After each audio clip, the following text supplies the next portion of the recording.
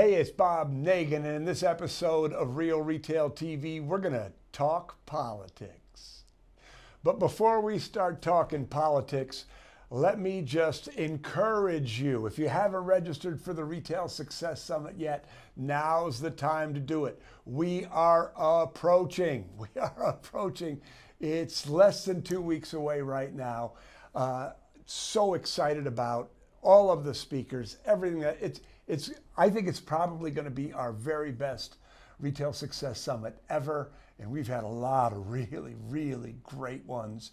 And don't forget, you get $1,000 money, better than money back guarantee. If you come to the summit and at the end of day one, you aren't thrilled with what you're learning, if you're not 100% confident you're going to make your money back 10, 20, 50, 100 times, just come see somebody on our team and we'll give you all of your money back plus $1,000. So you take no risk by coming, but the upside, it ain't gonna break you, but it might make you. So register today.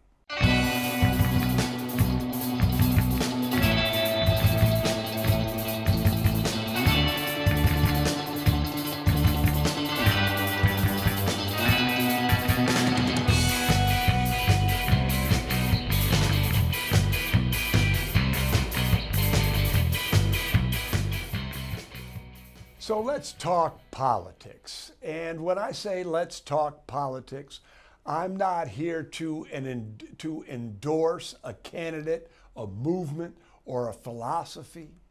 I'm here to talk about politics as a noun. A noun is a person, place, or thing. Politics is a thing.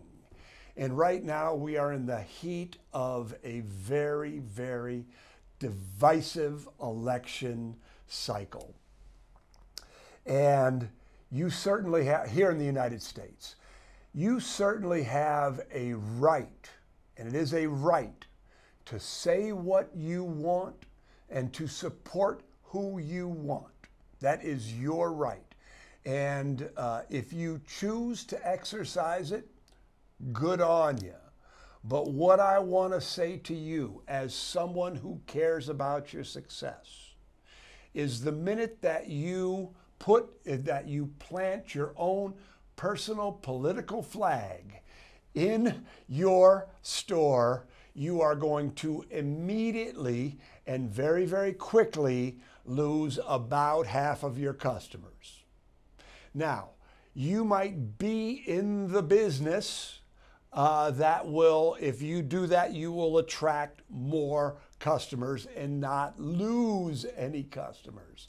But for most independent retailers, if you're trying to support a broad, diverse customer base, the name of the game is to keep your nose out of politics.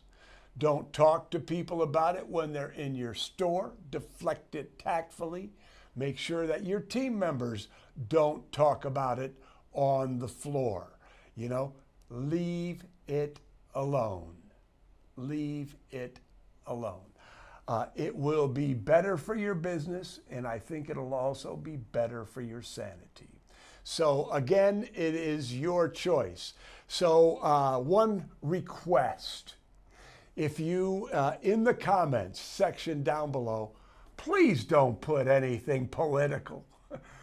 You can agree with me. We can talk about how politics affects your business, but I don't want to hear an endorsement of a candidate. I don't want to hear an endorsement of a philosophy. I don't want to hear an endorsement of a movement. Why? Because we want to keep the politics out of whiz-bang retail training. So thank you for that. And again, if you haven't registered for the summit yet, do it right now. I would love to see you in Grand Rapids.